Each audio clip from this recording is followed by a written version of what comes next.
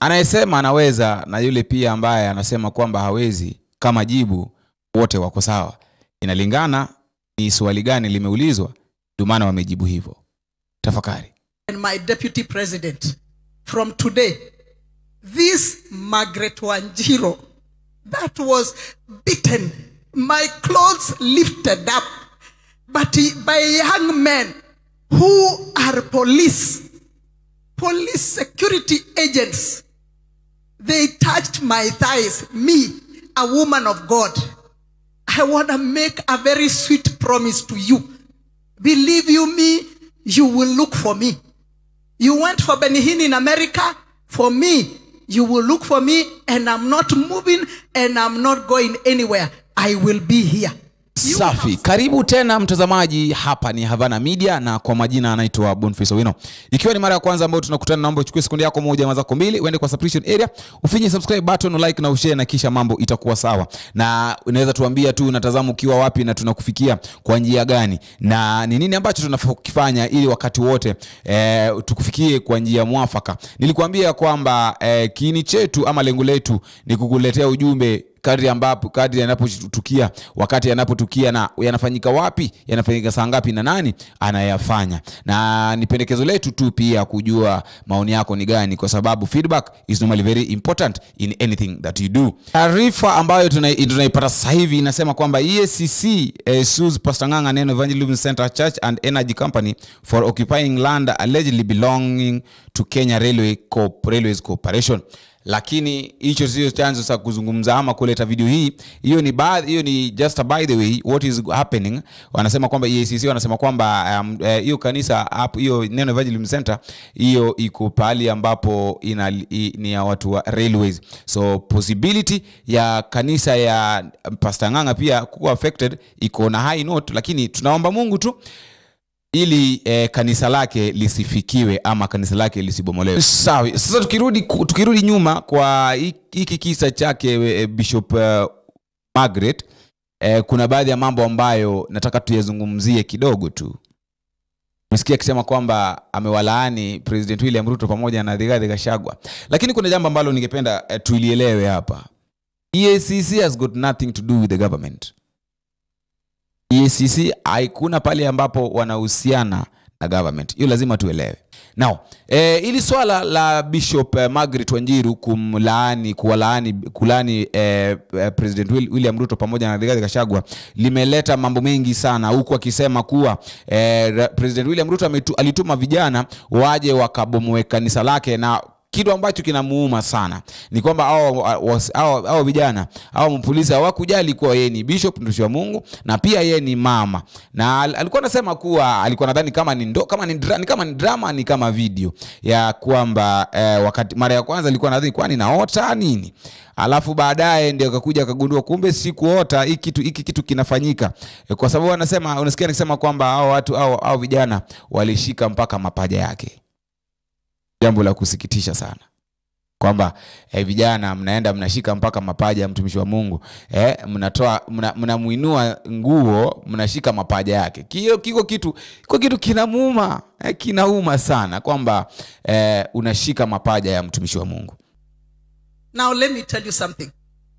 My president and my deputy president, from today, this Margaret Wanjiro that was beaten, my clothes lifted up, but by young men who are police security agents, they touched my thighs, me, a woman of God.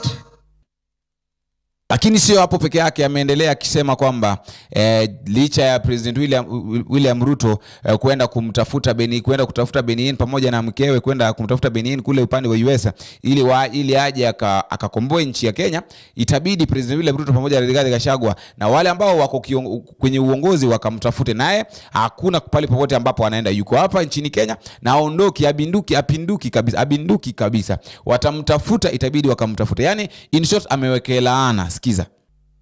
So what are we dealing with here? We are dealing with land grabbers that have been supported from very high powers that they have become untouchable. very high powers that as they are there, they can tell you, you are fighting government and you should stop fighting government. So I want to say to our government and to His Excellency, our President William Ruto, and to our Deputy President Rigathi Gachagua, we loved you, we voted for you, we supported you, you have rewarded us with broken legs, broken arms, hurting bodies. You truly, truly, truly have rewarded us with evil. A week ago, we shared the pulpit in Nyayo Stadium, repenting as the body of Christ because of sins that were committed to our very dear friend, good minister, and a father in the gospel, Ben Hinn. We did very well. But behold, after Ben Hinn forgave, or whoever else forgave us, is this the revival we were expecting?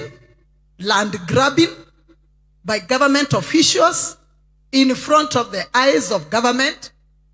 How many screams does Bishop Margaret Wanjiru has to make for any one of you to respond and rescue us? Is this how you reward our work and our hard labor for this government? Why did we bring in Ben Hinn? And I was part of the organizing team. We brought him in because we felt that forgiveness. We remove the cloud of darkness and remove the curse that have been hovering around this country. I want to make a very sweet promise to you. Believe you me, you will look for me. You went for Ben Hinn in America. For me, you will look for me, and I'm not moving and I'm not going anywhere. I will be here. You have started a fight that you cannot fight. This one is in the heavenlies. We have lived with this community parking all these years. We have never fought. You are using the MD railways. I pity his family. Because as I cried yesterday and today, even his family plus yours are not exempted. My tears will pay. We are hurting. We are bleeding.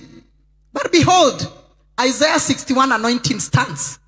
Jehovah God healeth the brokenhearted. We are disappointed with the Kenya Kwanza government. Extremely disappointed. I was one of the founding members of UDA. I campaigned 2 years straight when others came to just steal what I had worked for. Yet, I let go. I've loved you, my president. I've loved you, my deputy president. I've loved your family. When you call, I obey, I answer. I've never disrespected or disregarded you. I've always loved you, prayed for you, and blessed you. But behold, from this day, take it from this altar, tables are turning. Thank you. Kuna jambo ambalo ningependa tulielewe hapa, kwamba hamna mtu yote ambaye amewahi shikana na deputy president wa nchi ya Kenya akafaulu. Tuangalie wakati ambapo William Ruto alikuwa deputy president wake Uhuru Kenyatta. Kuna baadhi ya watu ambao walikuwa wameshikana nao, ilifika wakati hao watu wakatemwa nje, wakatolewa kwenye government, kwenye serikali. Sahihi pia ya Margaret, kuna wakati ya Margaret mwenyewe alikuwa anasema kwamba kuna wakati ambapo hao watu wenyewe walikuja kubomoa kanisa lake, ikabidi wazungumze na Rigathi Gachagua, wao watu wakaacha kubomoa kanisa. So inamaanisha kuwa tayari Margaret Wanjiru walikuwa shaanza kushikana na Rigathi Gachagua. Na mjua Rigathi Gachagua hata umia, mtu mwenyewe sasa anaumia sasa ni Margaret Wanjiru. So in short, hakuna mtu yote ambaye amewahi shikana na deputy president wa nchi ya Kenya mambo yake yakaenda sawa. Hiyo lazima tuelewe. Na mambo ambayo Margaret Wanjiru akitaka kufaulu sana anafaa kuyafanya. Jambo la kwanza ambalo anafaa kukifanya ni ajaribu juu chini kadri ya uwezo wake akuwe kitu kimoja na William Ruto, kwa sababu alimkampenia sana. Anasema kwamba William Ruto ni mchapakazi. Sasa mchapakazi amewabadilisha. Mchapakazi amewabadilika. Na walioniwa kabisa, waliambiwa kwamba this government that you're supporting will come after you. Orengo alisema vizuri kuwa this government eats his own people and it will come after you sooner or later. Na tayari ashaanza kwenda kwa watu wake. Kwa nini serikali imeanza kutarget makanisa sasa? Niuliza hilo swali jana, lakini itabidi tena leo niulize kwa nini serikali imeanza kutarget makanisa sana. Kwanza ambalo ningependa tulizungumzie ni kwamba what is really happening with William Ruto. Fikiria kuwa Ruto ana lengo la bado kwenda kulitumia kanisa 2027 kuwania kiti cha urais. Kwa sababu kwa maoni yangu mimi naona kuwa hana haja nalo, kwa sababu 2022 alikuwa na kampeni hivi kwa sababu Raila mwenyewe alikuwa kwenye kura, na ili atafute njia ya kupigana na Raila ili ya win Raila over the people was that lazima angeangalia kile kitu ambacho Raila anakipinga. Na huo wakati nakumbuka Mama Aida akisema kwamba makanisa kuna baadhi ya vibanda ambavyo lazima bifungwe.